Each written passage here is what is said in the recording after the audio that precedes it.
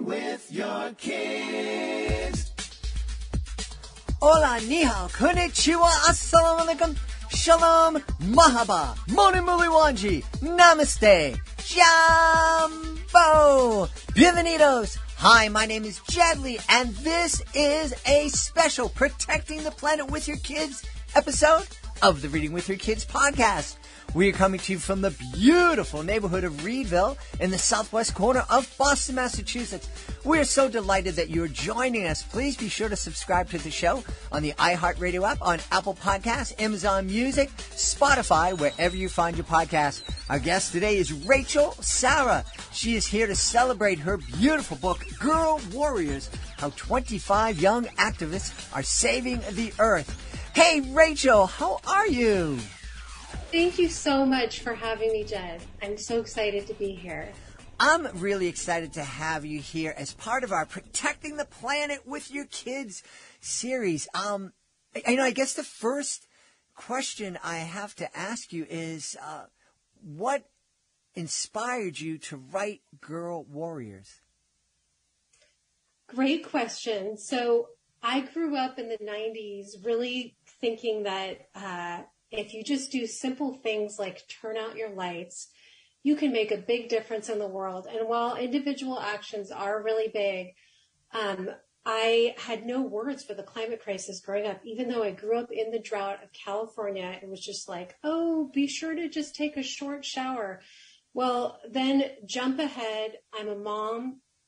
I had my first daughter in the year 2000 as a single mom, then had another daughter 12 years later. And living back in California, the wildfires started to rage here. And this was 2018. Greta Thunberg started speaking up and telling the UN and telling the world that there's a crisis going on and we should treat it like a crisis.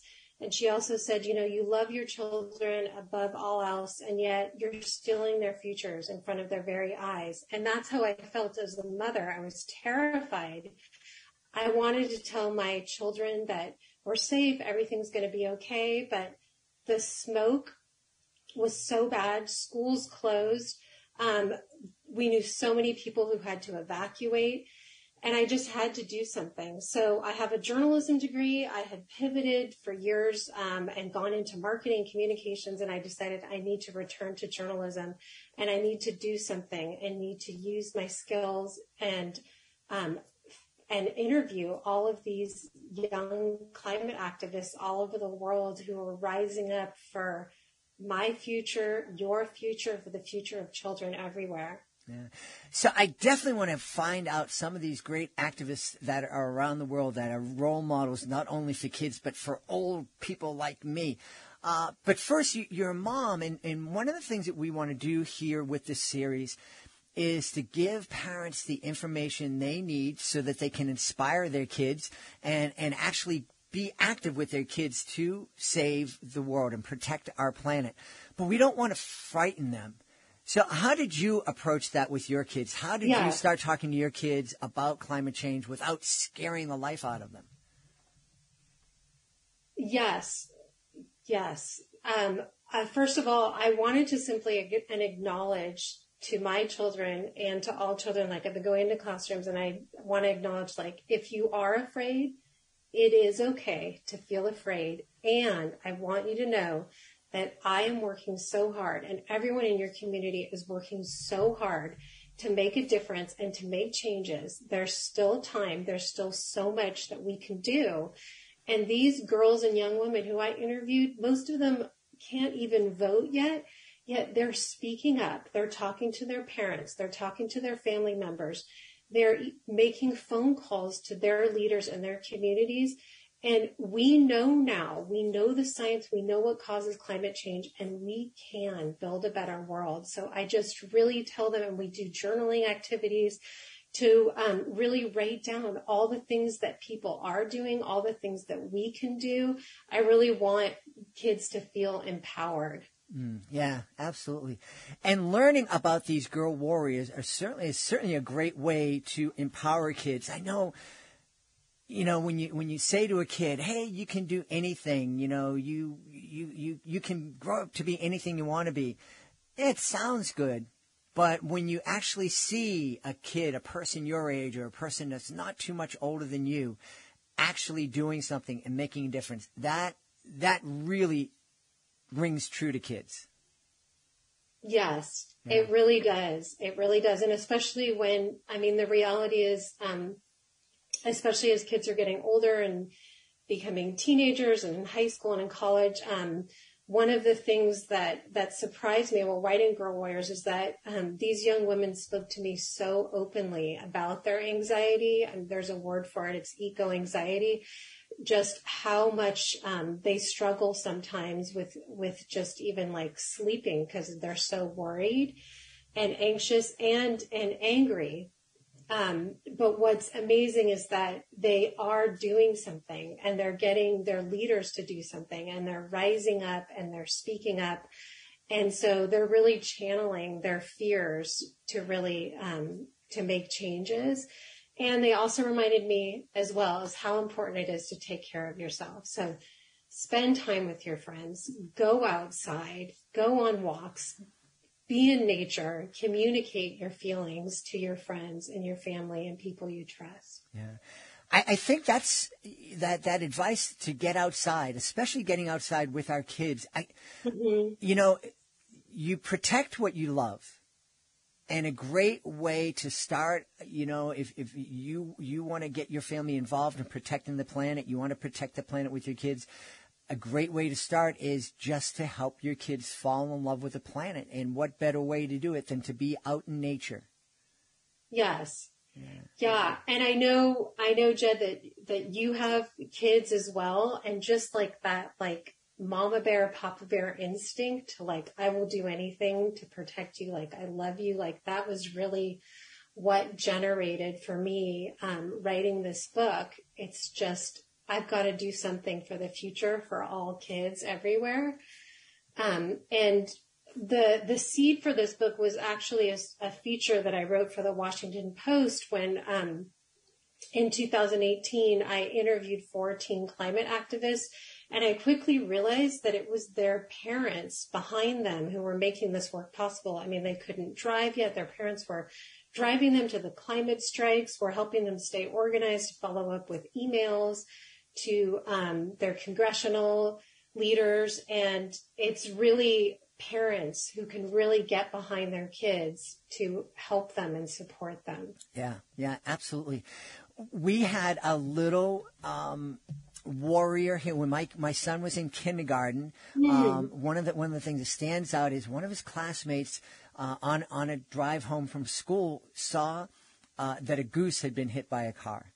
And it really upset him. And there was this one particular road where there were lots of geese, and he did something about it. He started writing to the mayor, and the city came by and they erected a goose crossing signs. Slow down.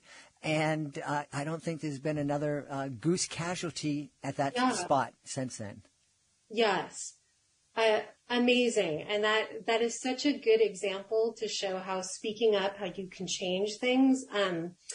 Another thing that on that note that the activists pointed out to me is how everything is connected. Like you said, like our system of roads, how we build things, how everything is connected to something else. So it's not just the climate crisis alone, but the climate crisis is affecting animals all over the world. It's affecting like how people of lower income in their communities, and whether what the air quality is like if they're living near a coal plant, and how just like a simple change like putting up a sign can really help animals in our communities. Yeah.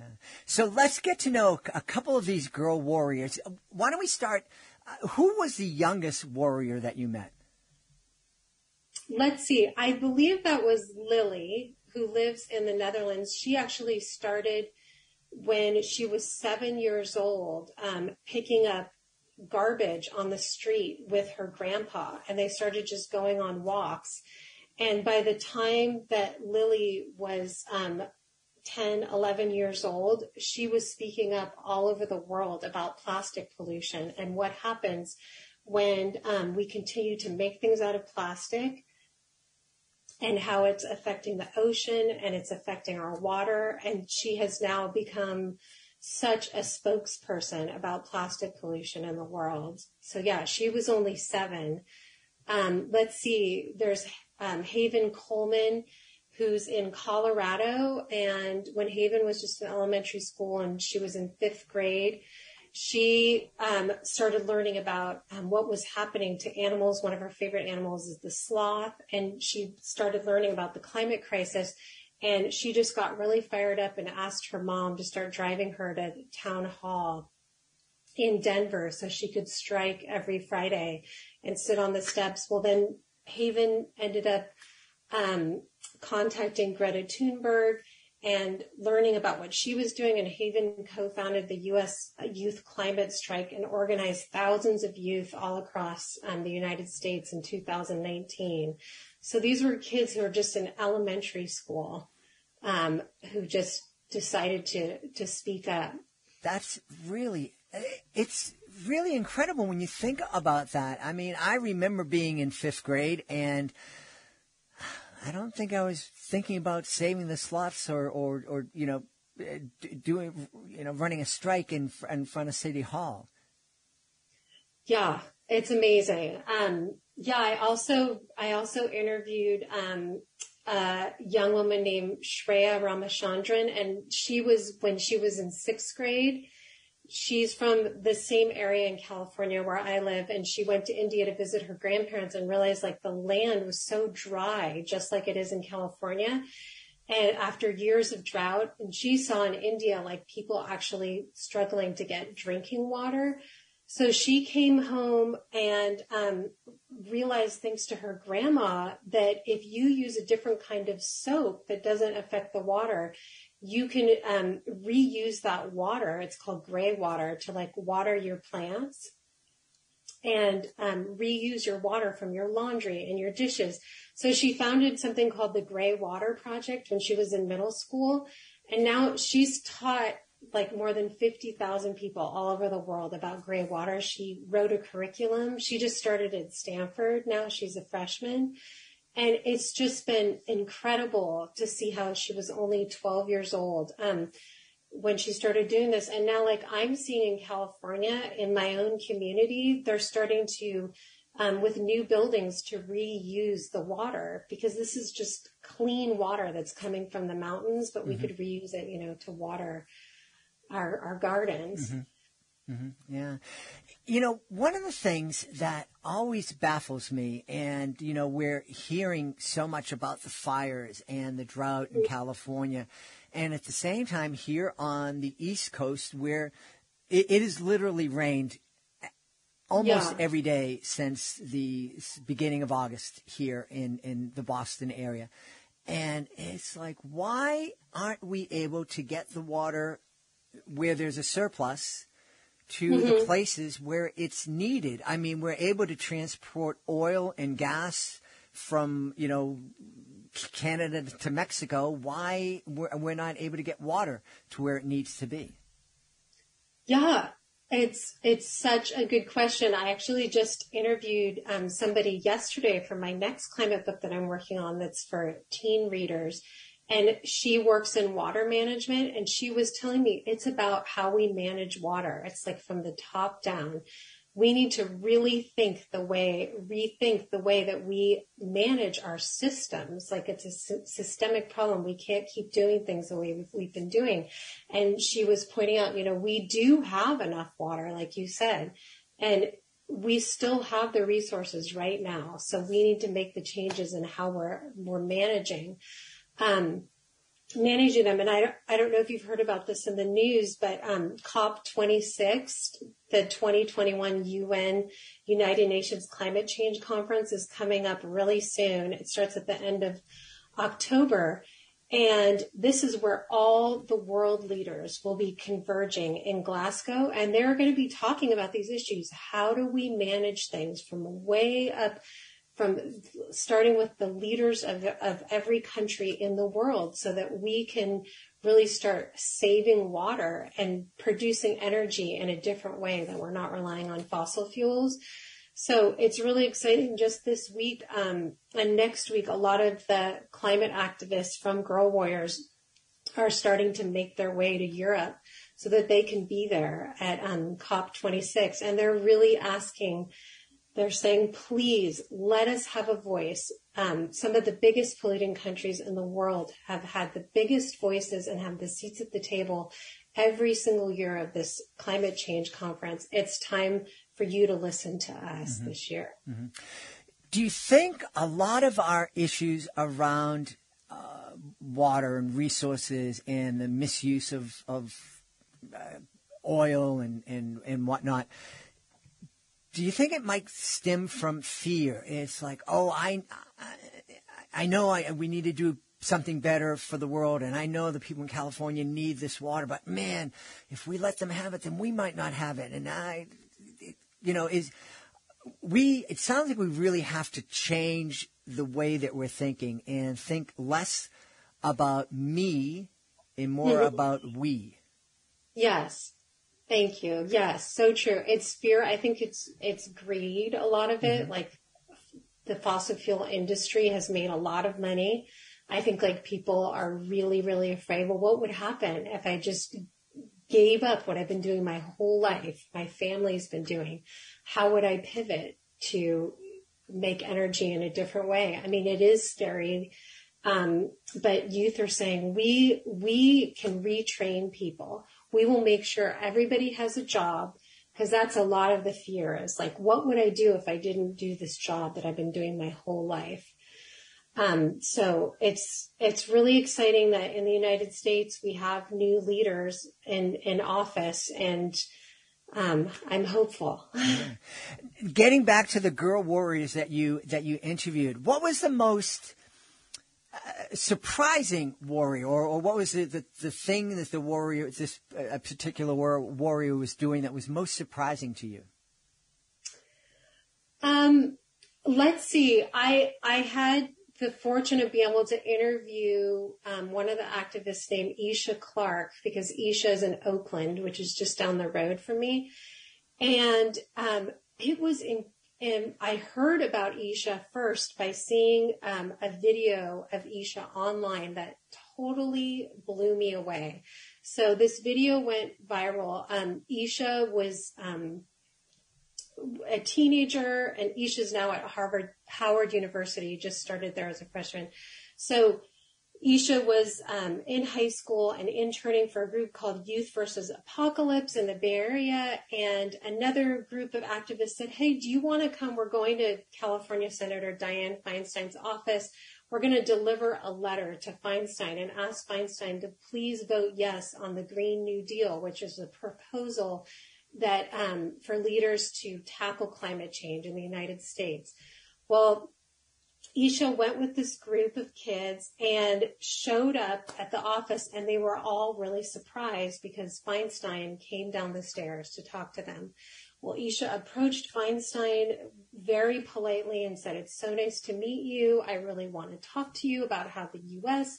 might be able to produce energy in a different way without emitting fossil fuels. And Feinstein got so angry and so defensive, and Feinstein said, I've been doing this work for 30 years. You can't come in here and tell me what to do.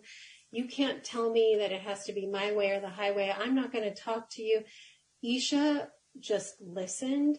Isha was so calm, and Isha said, I hear what you're saying, and I am listening to you. I understand what your job is. I'm asking you to please also listen to us.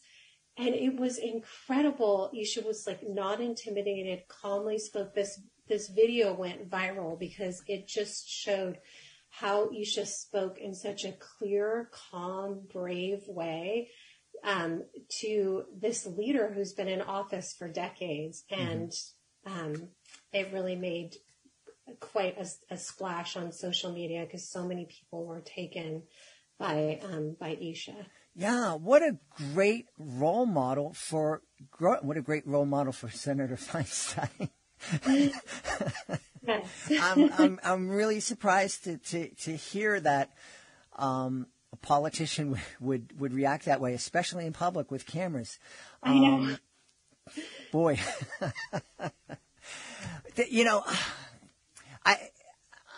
you know, we always talk about, the conversations that families can have as they're reading books together. And we encourage families to continue to read with their kids long after they're able to read together because, your third grader Girl Warriors might not be something your third graders will be able to read on their own right away, but they can certainly read it with you. And if you're taking turns reading Girl Warriors and finding out about these incredible young women who are making a difference and inspiring and just turning to your daughter at one point and saying, you could do this too. Yeah. What an empowering experience that could be. It really is. Yeah. My youngest is in 4th grade and it's been really sweet. She's been asking me to read Girl Warriors with her at night. She has made some grammatical corrections. and they're true. I told her she should have edited the manuscript. But it's amazing because before COVID hit, she went to so many climate strikes with me. So she recognizes some of the young women in the book. Oh, I remember Sarah Goody. I remember, and then she's seen me because I wrote the book during the pandemic. Mm-hmm. So she would walk in like sometimes while I was interviewing because I was homeschooling her at the same time. So she'd say, oh, I know Daphne in New York City. And yeah, it's so great because she's seen what these young women are doing. Yeah. Does your daughter have a favorite warrior? Yes, I would say that Daphne Frias is probably her favorite because I've chatted with Daphne so many times and have ended up interviewing Daphne for so many stories after I wrote Girl Warriors. So Daphne is in New York City and is an incredible Latinx climate activist. Her family's from the Dominican Republic. Daphne was also born with cerebral palsy and gets everywhere in a wheelchair. Daphne's headed right now to COP26 in Glasgow. And Daphne has become such a leader in her community in West Harlem. She actually ran for office in her community. She just won her 2nd term. She runs an office of all women who are just making sure that people in her community get basic resources like food. And Daphne is in medical school to become a medical doctor because Daphne has pointed out to me that public health is completely connected to the climate crisis. It is affecting people's health. And so she is just a powerhouse and incredible. Yeah, it sounds like it. In a minute, I'm going to ask you for, you mentioned a couple of things, but, I'm going to ask you if there's an activity that you could suggest families to do together after experiencing Girl Warriors. But before I ask you that, did you write about Girl Warriors because you wanted to highlight the girls that are doing this, or is it just that there are more girls doing this kind of work? Both. My whole intention for writing this book was to promote and to try and show people, to provide a platform for these girls and young women who are speaking out. So I'm like, if there's any way that I can provide a platform and help amplify their voices, I want to do that. At the same time, while I was writing the book, I quickly realized every time I turned around, there's a different climate strike. I realized that it was girls and young women are leading these strikes, and very often girls and young women of color. And so it's incredible. If you look all around the world, girls and young women really are at the forefront of leading. They are incredibly organized. I'm blown away. I get asked a lot, like, well, how did you even find them? Well, first, social media. They're mostly on Instagram and Twitter.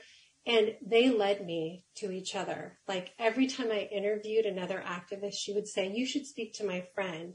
They really opened their doors. They introduced me to their moms, their dads. their siblings, and they made it so easy. That's awesome. That's awesome.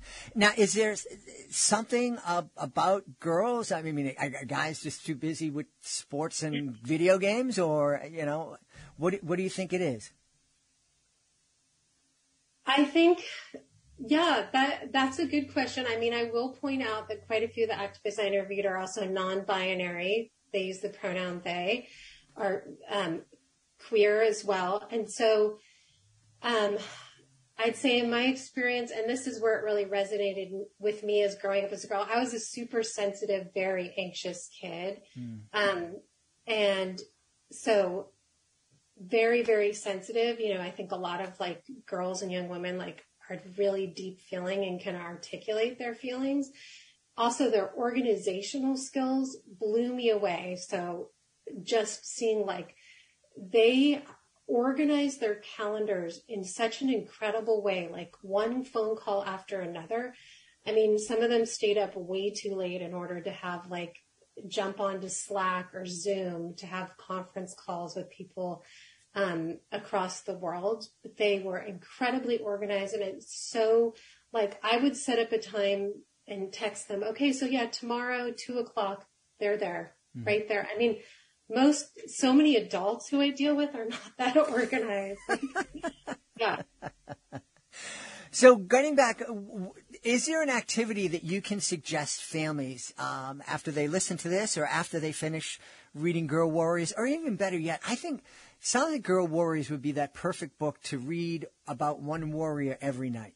Yes. And just definitely. spread out the experience. But is there an activity that you can suggest families can get involved in that can really kind of inspire their kids to do more work? Well, Jed, you and I were chatting before we jumped on just simply about getting out into nature. Mm-hmm.